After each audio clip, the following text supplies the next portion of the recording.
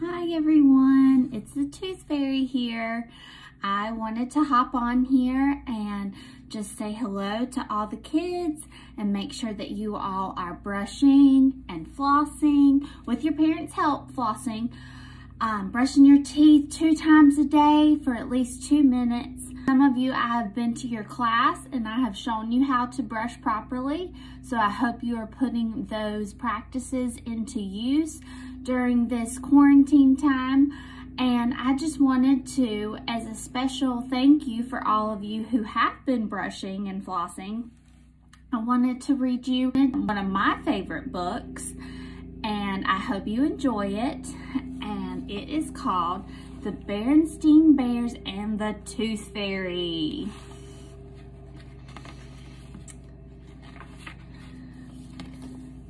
I will show you the pictures as I read along too, and hopefully you'll be able to hear me and see the pictures good. All right.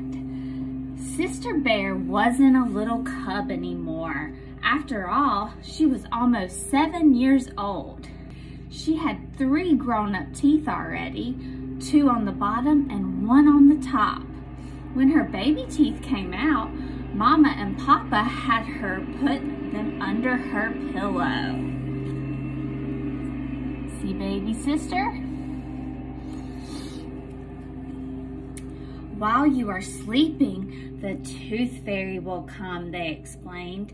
She will take your baby tooth and leave money in its place.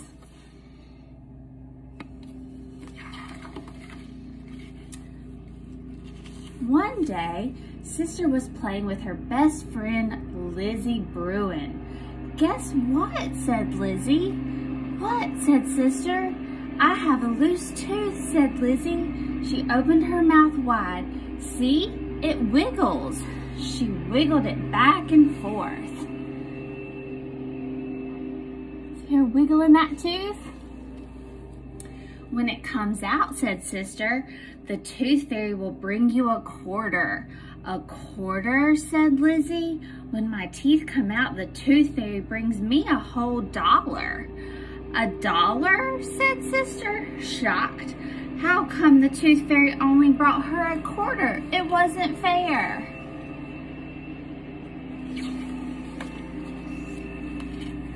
Sister ran home to Mama and Papa. "Lizzie says that when her baby teeth come out, she gets a whole $1. She said, 'Why does the Tooth Fairy only bring me a quarter?'"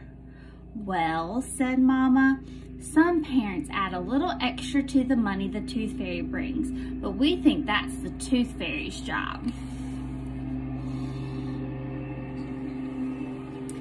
"Besides," added Papa, "sometimes the price of things goes up like gas. The price of gas for our car went up 20 cents just last week. Maybe the same thing happens with teeth." "Do you think the price of my teeth will go up?" asked Sister. "We'll just have to wait and see," said Mama. After a few days, Sister forgot all about the Tooth Fairy. She was a busy cub and had things to do. She played with Lizzie. She played baseball with Brother and Cousin Fred. She painted pictures and butterflies and flowers. She went fishing with Papa and shopping with Mama. Lizzie's birthday was coming up. Sister was looking forward to going to a big birthday party.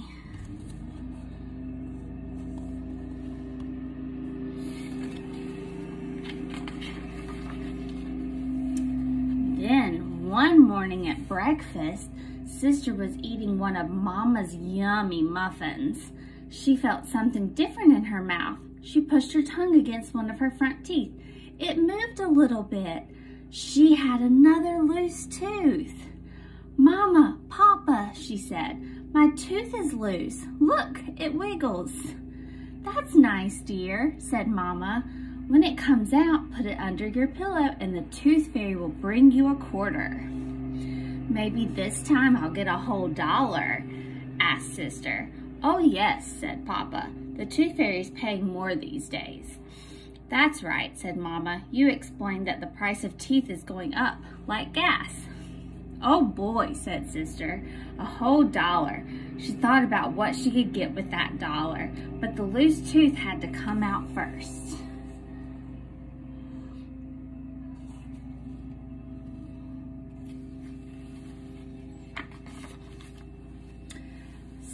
Sister began to wiggle her loose tooth whenever she could.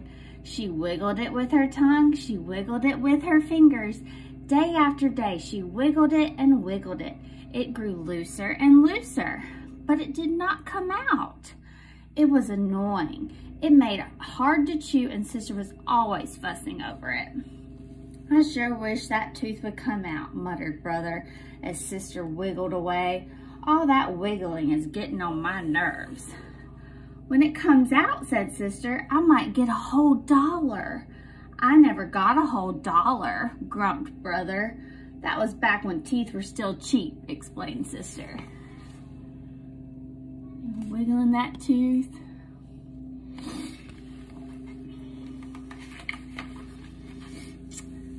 The day of Lizzie's birthday party soon came. Sister had her presents all wrapped. A new Barbie doll for Lizzie's collection. All the Cubs began to arrive at Lizzie's house.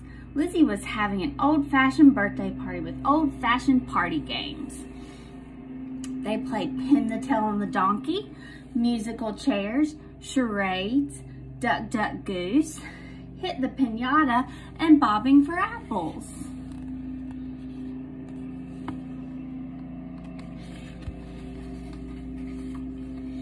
Bobbing for apples was hard. You had to hold your hands behind your back while trying to bite an apple floating in a tub of water. The apples kept bobbing out of the way, but Sister was determined to get an apple. She lunged at one of the apples and bit down hard. She felt something come loose in her mouth. Her loose tooth was out, and it was stuck in the apple.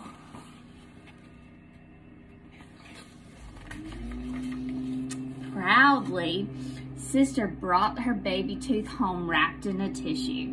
"Look, Mama, look, Papa," she said. "My tooth finally came out. Now I can put it under my pillow and maybe the Tooth Fairy will bring me a whole dollar." As Sister got ready for bed that night, she grew thoughtful. "Mama," she asked, "where does the Tooth Fairy get all that money?" "I haven't a clue," said Mama. "Now brush your teeth, the ones that are left anyway." Carefully, Sister placed her tooth under her pillow. Mama and Papa kissed her goodnight, and she lay awake for a while thinking about finding a whole dollar in the morning. Then she drifted off to sleep.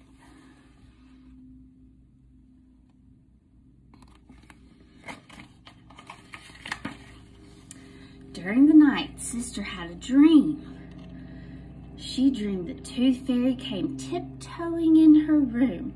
The Tooth Fairy was very beautiful. She wore a pink dress and had butterfly wings. She had a flower in her fur and a magic wand.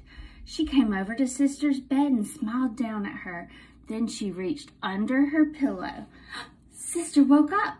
It was morning and the sun was streaming through the window. The Tooth Fairy was not there.